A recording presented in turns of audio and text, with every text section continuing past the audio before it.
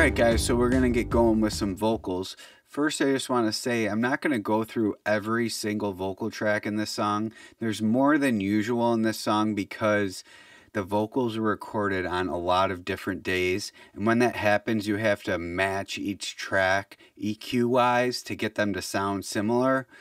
So a lot of the plugins on all my vocal tracks will be similar. It's just the EQ might be a tiny bit different. But I'll go through a ton of tracks and show you what I did on main vocals, backup tracks, harmonies, that kind of thing. First, I'm just going to play you guys a clip from one of the verses so you can hear what the vocals sound like in the mix. Standing up but strong, you're dragging me along, my patience wearing thin, and I won't wait at all. Can you teach me how to feel this rhythm now?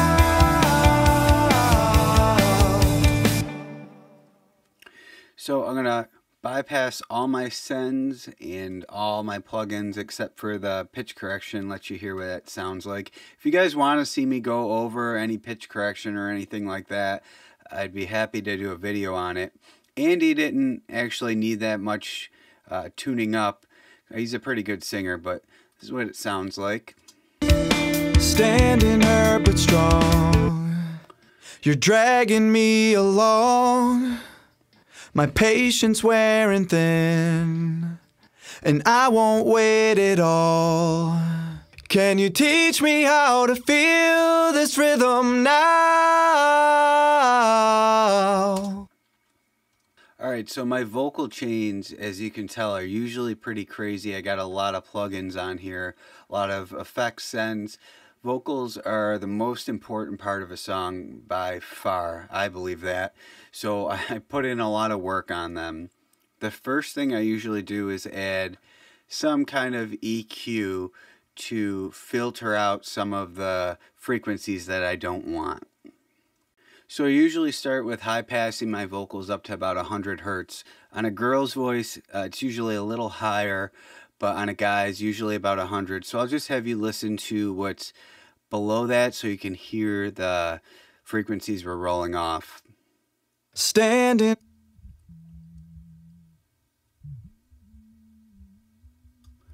So it's just some subby frequencies that aren't going to help out the mix, aren't going to make the vocals sound better. The next move I made was a cut around 150. So usually if my vocals are a little muddy, I'll cut somewhere in between 100 and 200. And what I'm going to do is I'll just boost this up for you and then bring it down and just listen to how the vocals become more clear. Standing hurt but strong, you're dragging me along, my patience wearing thin, and I won't wait at all. So it just kind of loses some of that low end, the vocal becomes more clear. The next move I made was a cut around 300, and I'll have you listen to this one. Just hear how there's a nasty kind of muffly frequency that sticks out sometimes.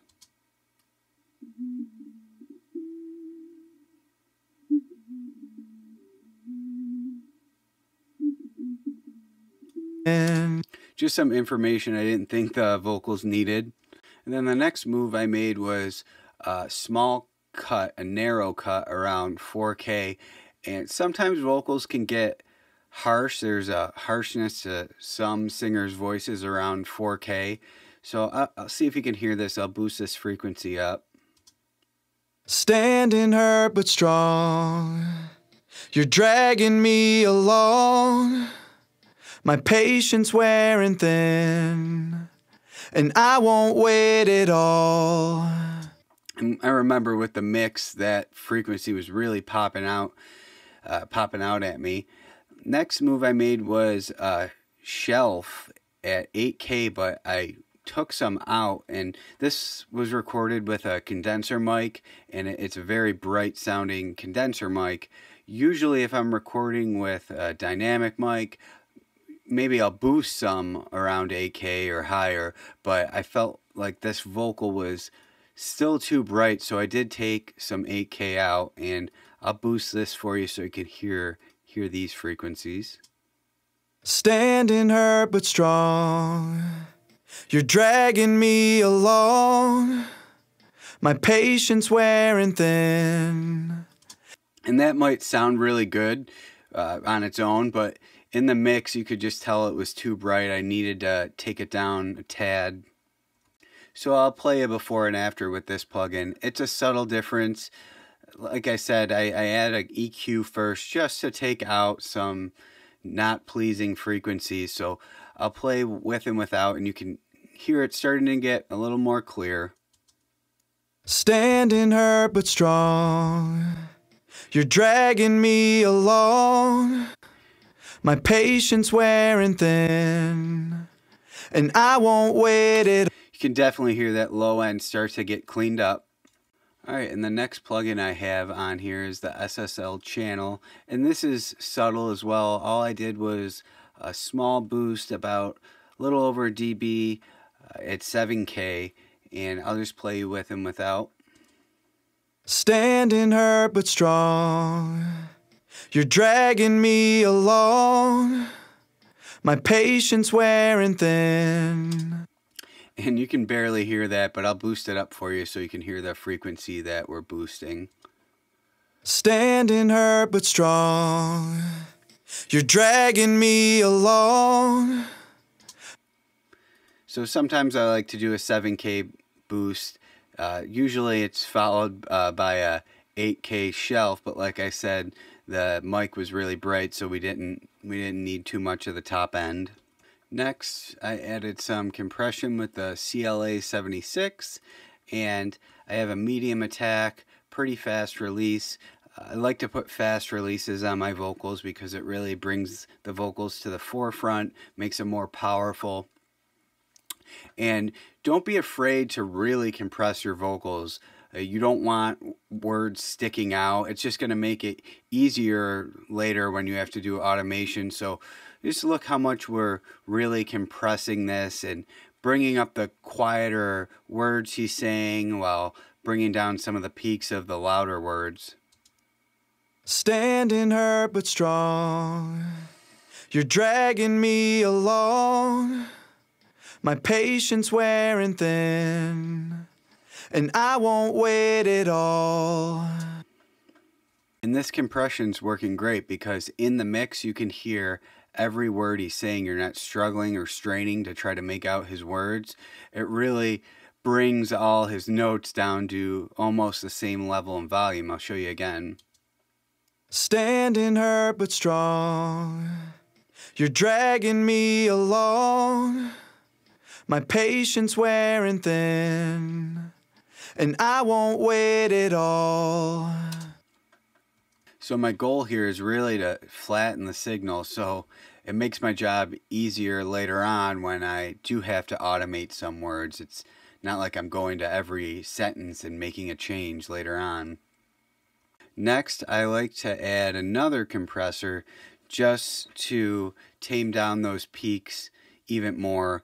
I use the virtual mix rack, and I use this FG401 in this case. So you can see this is just touching the very, very loudest notes he's saying. Standing hurt but strong, you're dragging me along, my patience wearing thin, and I won't wait at all. So it's just kind of kissing it, and like I said, it's going to make my job a lot easier in the end when I do have to automate volume on his vocals. Next, I usually like to go to my de-esser because after we add all this compression and EQ, the S's kind of get brought out, made more harsh. So this is just a preset on this de-esser, and this is the de-esser included in the Slate Everything bundle. It's just a preset male singing, so I'll show you what it's doing. Standing hurt but strong, you're dragging me along, my patience wearing thin, and I won't wait at all. So this de-esser is kind of cool because you can actually listen to the sibilants that you're compressing.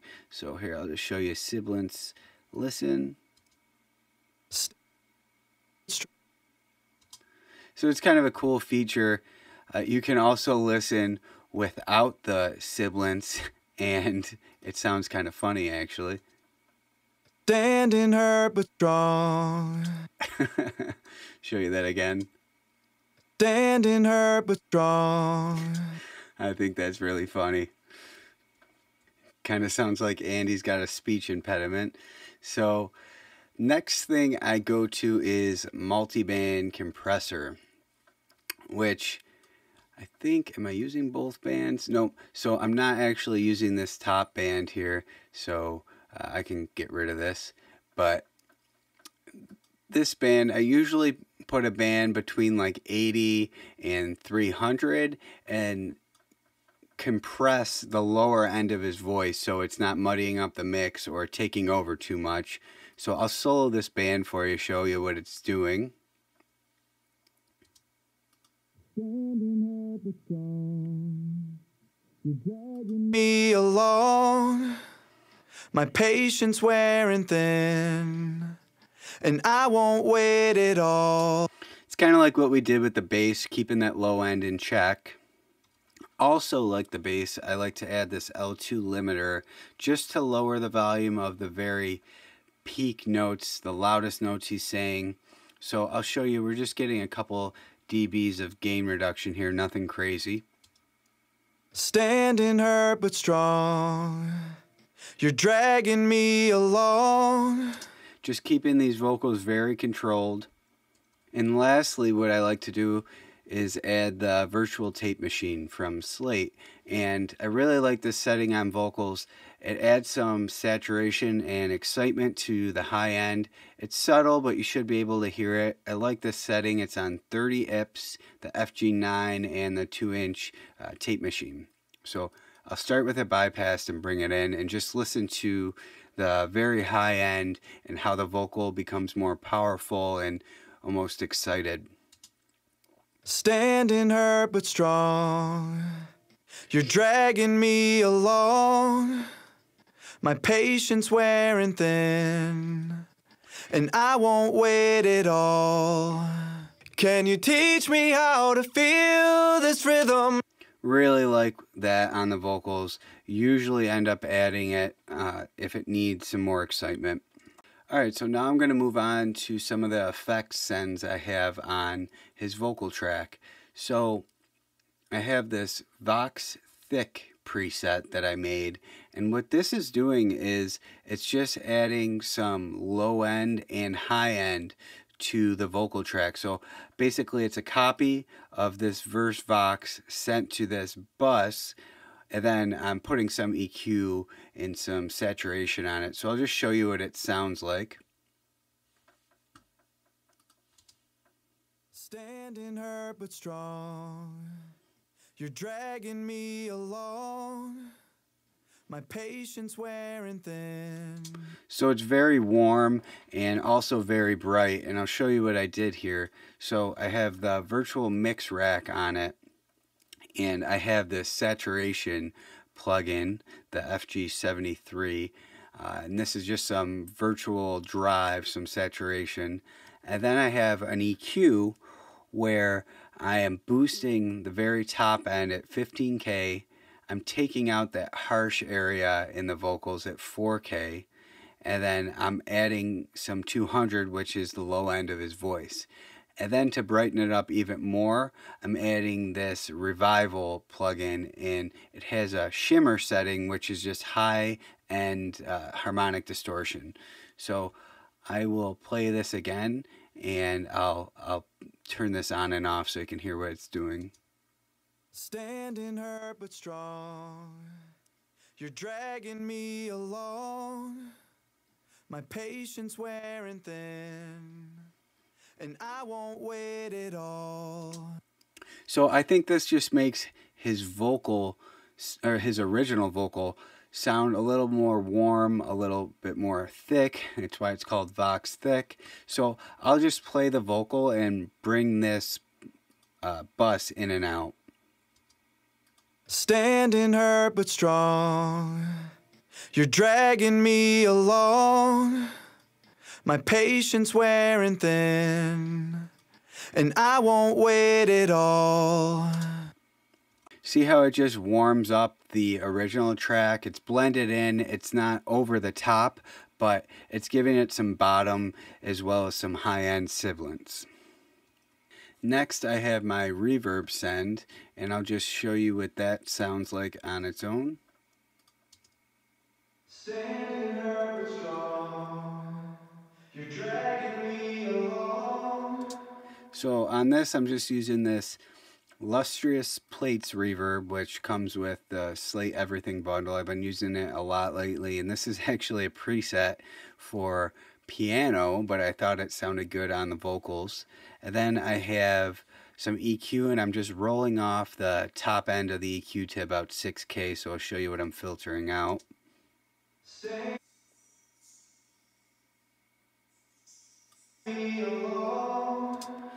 Like I said before, this just makes the reverb sound further away, or like it was recorded in a big room or something. So I will play you the vocal with the reverb off, and I'll bring it back in. Standing hurt but strong, you're dragging me along. My patience wearing thin, and I won't wait at all. It's adding some nice space to the song overall. I'll play it with the song. First start with a bypass. Standing hurt but strong, you're dragging me along. My patience wearing thin, and I won't wait at all. So I really like how that's sounding. The next send I have is a delay. So I usually don't put delays on my verse vocals, but I decided to in this song because I thought the song sounded spacey. It sounded cool with it. So I'll just show you what the delay sounds like. Standing hurt but strong, you're dragging me along. So it doesn't have too many repeats on it, so it doesn't stick out in the mix that much. So I just used repeater on it, and I just have it at a quarter note delay. So I'll play the vocal, and I'll start with the delay bypass, and I'll bring it in. Standing hurt but strong, you're dragging me along. My patience wearing thin, and I won't wait at all. So it's very subtle, but I didn't want it to stick out in the mix. The next send I have is another delay. So I wanted this part when he starts singing this part. I'll show you here. Can you teach me how to feel? I wanted there to be more delay on that. So what I did is I added a second delay. And this, again, is just repeater. It's not the vintage delay. It's a little bit different sounding delay. I'll play it for you.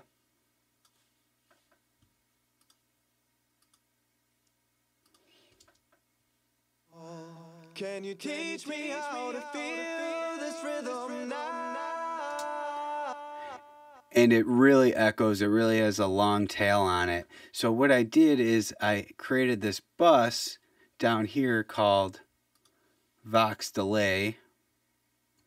Make this smaller for you.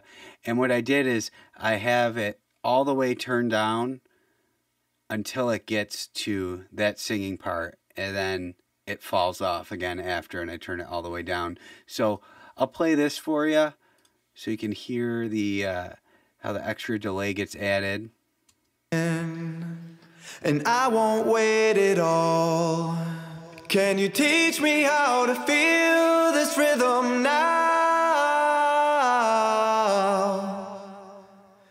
Can you teach me how to live?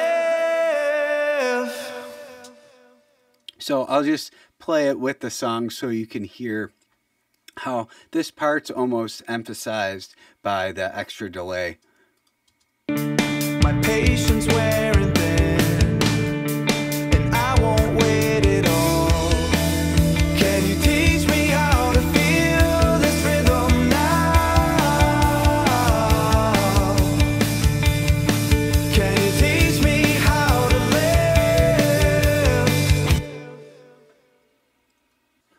Alright guys, so I'm done talking about this vocal track, but I just wanted to show you something that you have to do if you're compressing this much on your vocals. So when you compress, it brings the singing parts down, it makes them quieter, but these little breaths that are quiet to begin with get louder. So you actually have to go after and automate all these breaths down. So you see every spot there's a breath. And I do this on all my vocal tracks. It's kind of a pain, but it's what you got to do to get awesome sounding vocals. So I'll just pull this one up and have you listen to how loud this breath is in comparison to the vocal track. Oh, you're dragging me, but strong. You're dragging me. So it's pretty loud, so in the mix you're gonna hear that. So what I do is I just go in and I turn them down so they sound like this. Oh, you're dragging me along. So I learned that trick from another engineer. You just use a lot of compression to get the vocals in the forefront, make them super powerful, and then you just go back afterwards with automation and turn down the breaths so they're not popping out at you. Guys, thanks for watching. Make sure to download your free Ultimate Home Studio Mix Guide. I made this for you guys so you could start getting your mixes sounding better. There's a lot of great information in there. And be sure to reach out if you have any questions or if you need any help with your mixes. Thanks.